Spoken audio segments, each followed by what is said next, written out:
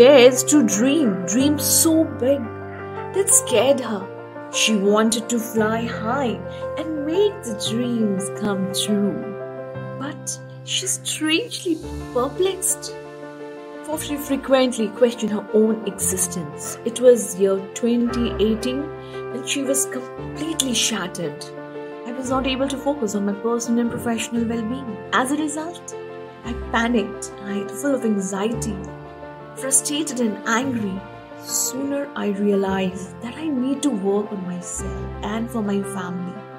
And that's how it gave the birth of a pranic healer in me, which empowered me with tools for my emotional well-being and also to transform others. One thing that I never settled for, and I was consistent whenever I hit the rock bottom, I had the ability to bounce back more strongly by taking massive actions, and that's how I've always worked. I just realized one thing, that I am unstoppable.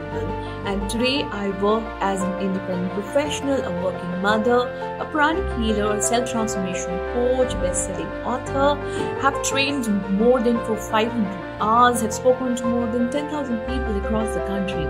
And if you think that I was the same 12 years ago, so here I am. If I can do it, I'm sure that you can create your own story too. So thank you so much for listening to me.